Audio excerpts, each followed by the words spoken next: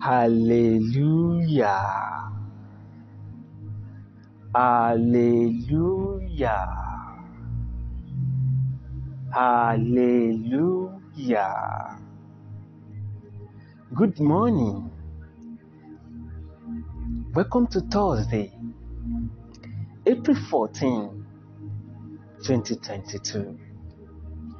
This is Love Word, taking you open heaven, a guide to a close fellowship with God.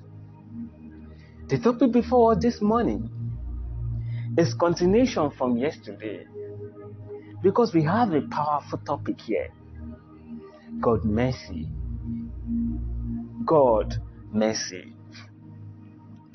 Our memory verse today shall be found in the Proverb 3 verse 3, which read, "Let not mercy and truth forsake thee.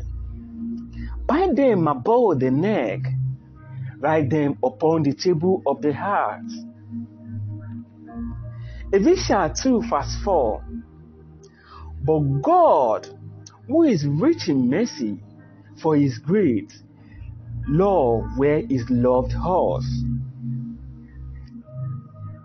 The above Bible passage said that one of the way which God mentioned his weight is in mercy. 1 Chronicles 16 verse 34. "Oh, give thanks to the Lord, for his good, for his mercy endure forever." Now, even though mercy is abundantly and endure forever, it still reserves the right to decide who will partake of it and who will not. Romans 9 verse 15 says, "For he said to Moses, I will have mercy on who I have mercy, and I will have compassion on who I will have compassion." This is because God is sovereign. Psalm 115:3 says, "He is in the heaven and does as he pleased." The question now is, how can I ensure that God show me mercy? How can I ensure that when he's choosing who is will show mercy, he will choose in me? There is because two ways by which God could get him to be merciful unto you. The first is by being merciful. Matthew 5 verse 7 says, "Blessed are the merciful, for they shall obtain mercy." If you show mercy to others, you will obtain the same from God. Showing mercy to others goes beyond just giving money to needy. You cannot say you have mercy on me when me going to hell and you keep quiet and let me go on.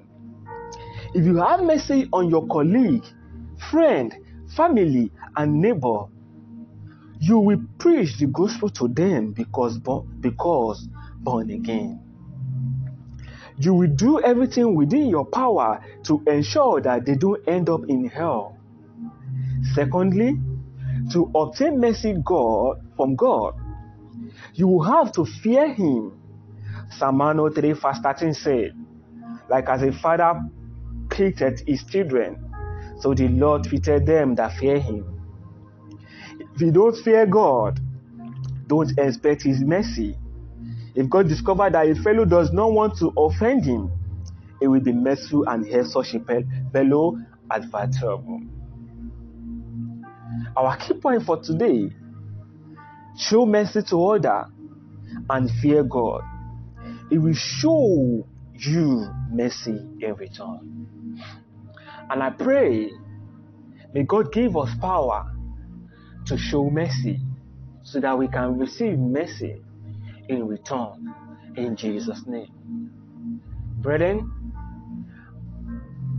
till I come your way tomorrow, I remain Loveword. Remember to subscribe to this channel and click on the like button. Bye for now. God bless you. Amen.